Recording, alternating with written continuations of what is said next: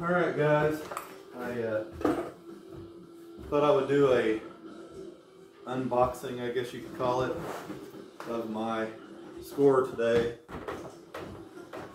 Just got home. Don't really know where to start. I've got to go through some of these and figure out what to do with everything. But, of course, my favorite, little trendsetter action going on here. And then we have another one of those. Then we have a V12 Duesenberg trendsetter, F100 Ford trendsetter, one of my favorites. Got a little Baja buggy there, dune buggy trendsetter. Let's see here. Then we've got another one of my favorites, Bronco 2 trendsetter. There's some pretty cool stuff in this lot. Let's see, there's 6. I think there's one more trendsetter. Here we go. Got a AMC Eagle trendsetter. Pretty cool too. And we got a White Water Demon. I've had a few people messaging me already asking me about these. Not sure yet what to do. This one here is kind of cool. This is actually Tyco carded, but the Stomper that's in the package is actually a shopper version. It's a trendsetter Duesenberg from '86. So it's just another proof that Tyco, once they bought the company, went ahead and put their leftover shaper Stompers that they purchased in the buyout in Tyco packaging. So even though it's Tyco, it's actually a shaper. But it does come with the blocks and stuff like a Tyco, which is cool. I'd like to actually reproduce those because you rarely see them. A lot of the later Tycos didn't have them in the packaging. I don't have one laying here, but some of them will have the same bubble like it's supposed to have been there, and they won't be in there. So that's our trendsetters. Let's go ahead and go to the peach tree. We've got a little peach tree bug there. We've got a nice, it's a peach tree also, Bronco. Let's see here. We've got a peach tree dozer. Those are one of my favorites. I love the black and the yellow together. We've got a peach tree military. What else we got here? We got another peach tree bug. I'll probably be selling the doubles, of course. And we've got a Tenco Jeep and another Tenco Jeep. It's really cool. This one here I don't have, and I kind of like. It's got some cool graphics on there. A lot like the 80s video game logos, it seems like to me. But that's a Tenco. It's a Scotty. So that one's kind of cool. What else we got here? Alright, we've got a rare Dodge Value Line carded. It's pretty cool. Running out of space here. We've got a Honcho carded Value Line. We've got a shaper, well, it's a half track. I'm trying to hold it, the card's a little bent. Shaper half track carded. Pretty cool. And what else we got that's full sized here? Oh, we've got a nice little speedster Mustang that's carded. Little one there that's kind of cool. All right.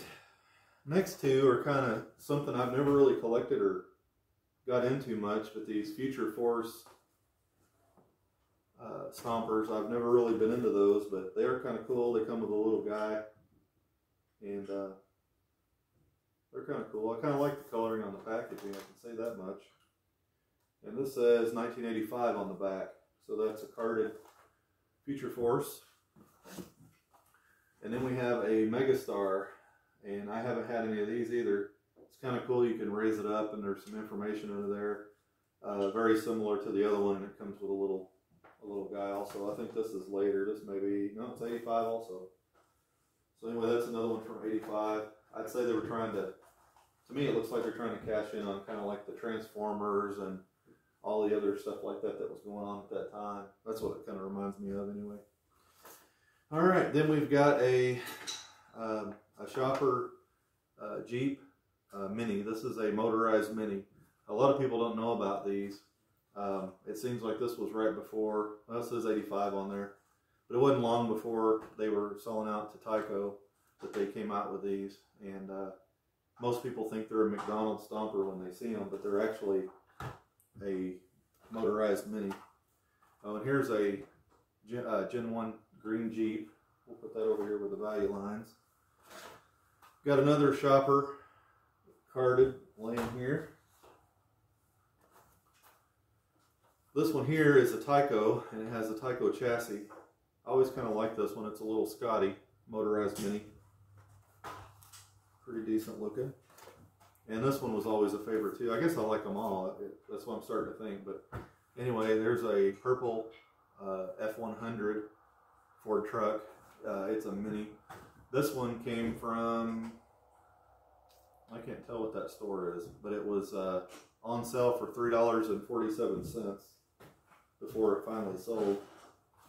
This is from Benjamin Franklin. A lot of these are from Benjamin Franklin. I've seen a few of the trendsetters were from Walmart. Another thing we have is a nice 3-pack, and it's a pretty nice box, but somebody's put a piece of tape over the front. I might do some work on that. Shows this was $11.99 when it was new. I've got another one that's just like this for the most part, but unfortunately, when someone tapes over something, it's there permanently. If you try to take it off, it'll be a mess. But anyway, that's still a valuable set just because it's a 3-pack. You don't see those too often. So that concludes the carded stuff for now, and we're going to go on into the loose stuff that I bought. Got a handy dandy coat out of the deal. There's a pull sled in there. I've got quite a few of those, so I may not need that one. It may end up in a bingo or something before it's over. All right, this don't look like much in here. Let me move some of these down so I can make some room here.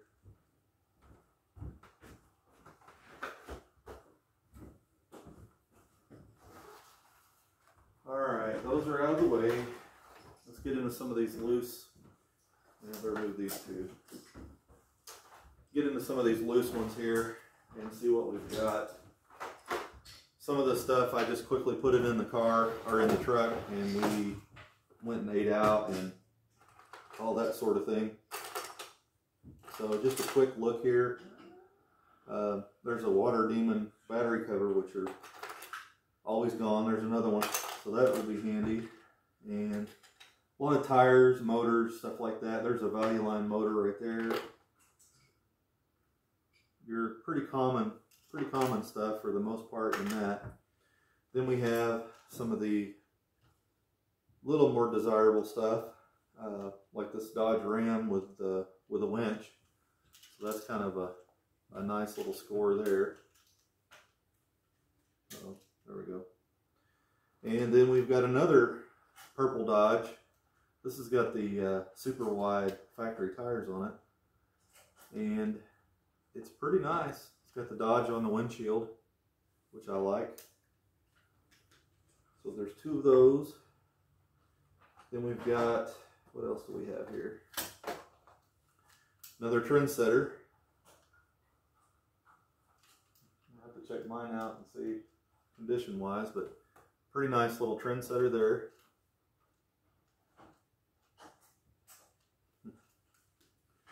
And what do we got here?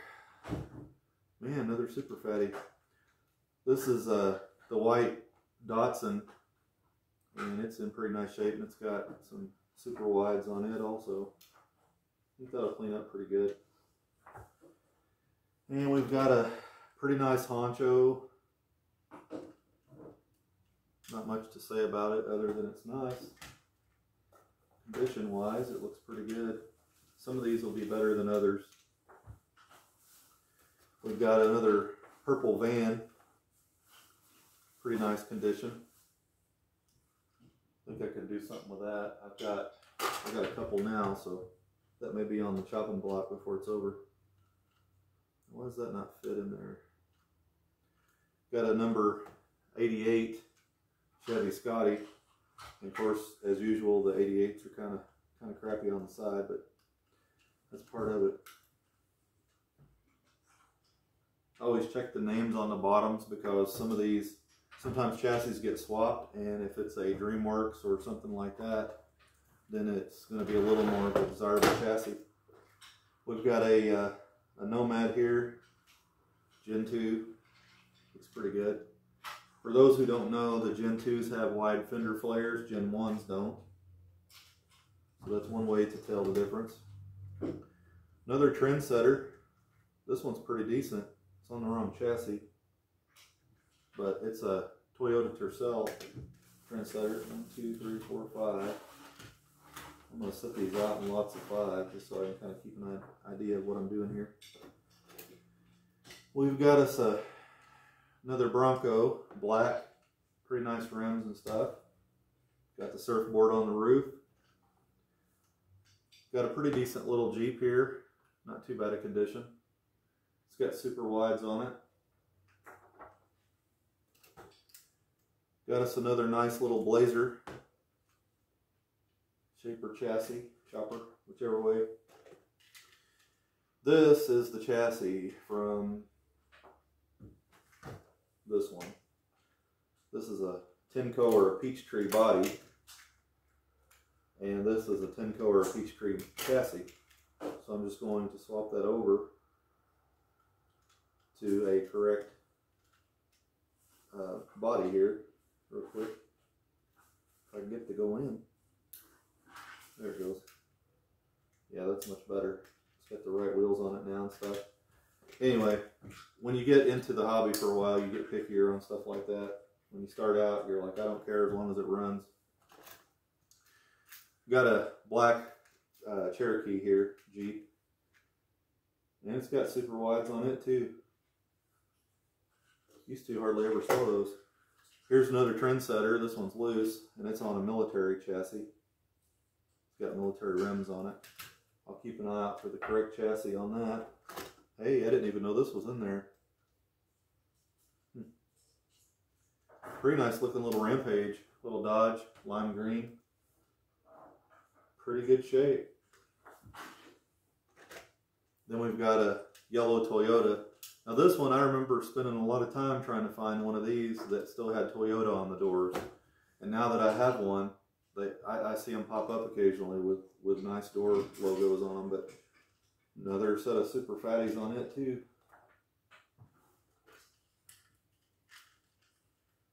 Got a pretty decent looking little Scrambler here.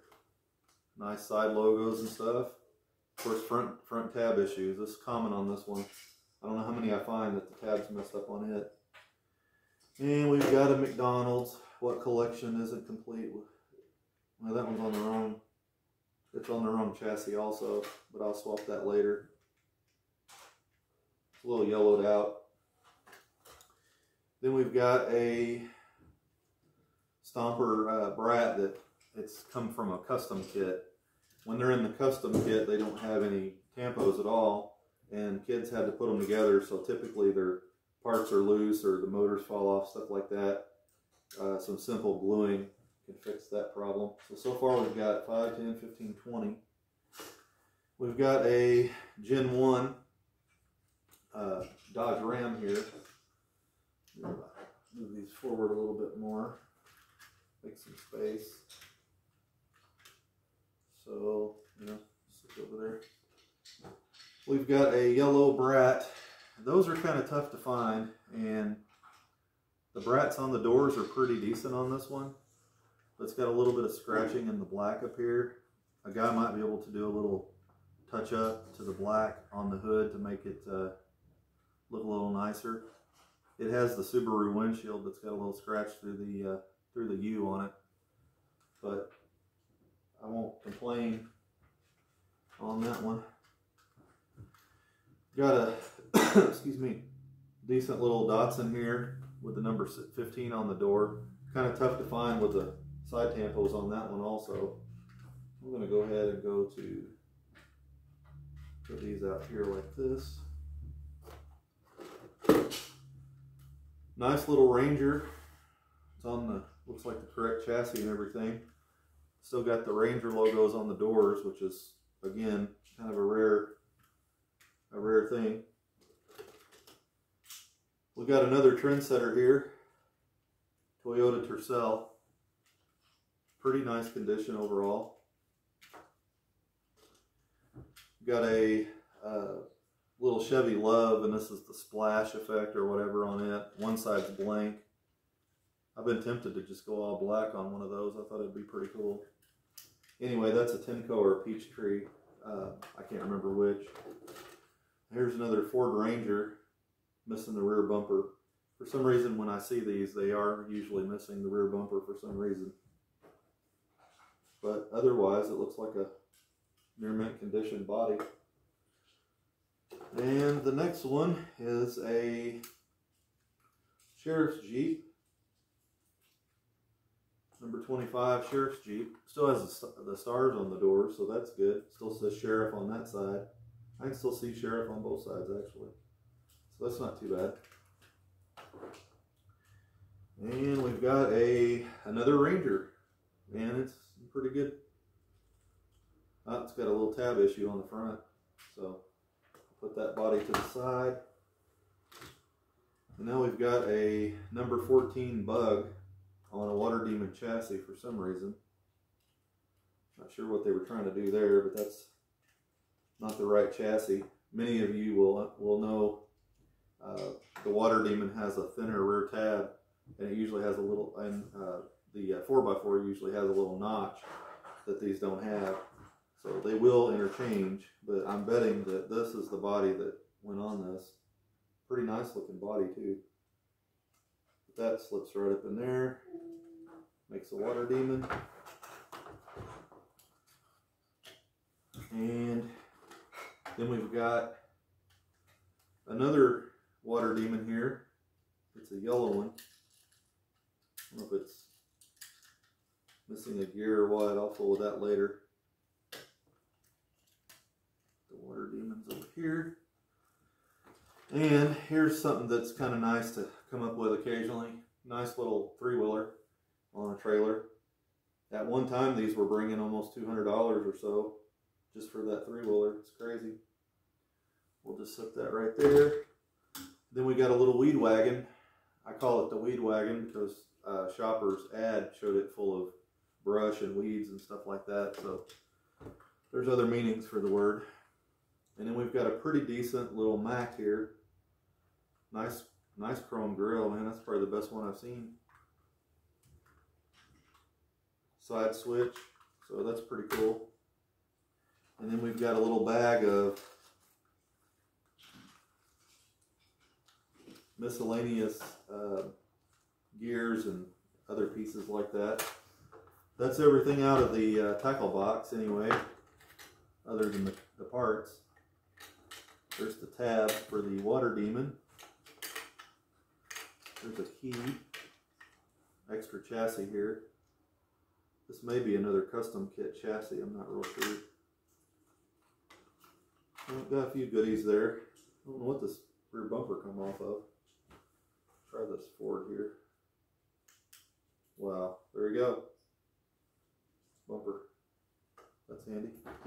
Anyway, I got a nice little number 14 Bug there with pretty decent chrome. Put that over there. That is about everything that I got today. And, oh, I forgot these. There is some more. Got some military stuff. pretty decent shape. It's kind of funny. It must be a different company, or I mean a different manufacturing facility that made the chassis on the military, because they're always kind of shiny compared to the other 4x4s. And the low and high is in a different font. And it says, yeah, those say Taiwan, and these say Hong Kong. I don't know that there's a whole lot of difference, but kind of an interesting little fact there. That one's the same way, military. I kind of like the little Jeeps, those are cool. Now this is a regular chassis, so this is, what was it earlier I found? Oh, this Trendsetter was on a military chassis. Now I found a military truck that was on a regular chassis, so I'm just going to swap those. I'm calling that being more correct. So it goes here. Then we've got a military water demon. And last but not least, decent little tank. I have to try all these and see if I can get them to work. Here's the attachment for the pull sled. Doesn't look like it's broke or anything. That's unusual. A little bit of tire melt here on the side of the weight box, but otherwise looks pretty good. So I think that's pretty much everything in the unboxing for now. I'm going to go through a lot of this stuff. Some of this stuff will be doubles, and I will obviously let go of some of my doubles, and some of it may be an upgrade or whatever, but whenever I get ready, some of the stuff will probably end up on the group. The stuff I don't keep. The stuff I do keep obviously will stay here in the Stomper Museum. But anyway, keep your eye out if you're looking for anything. Maybe some stuff coming your way shortly. Until then, Stomper on.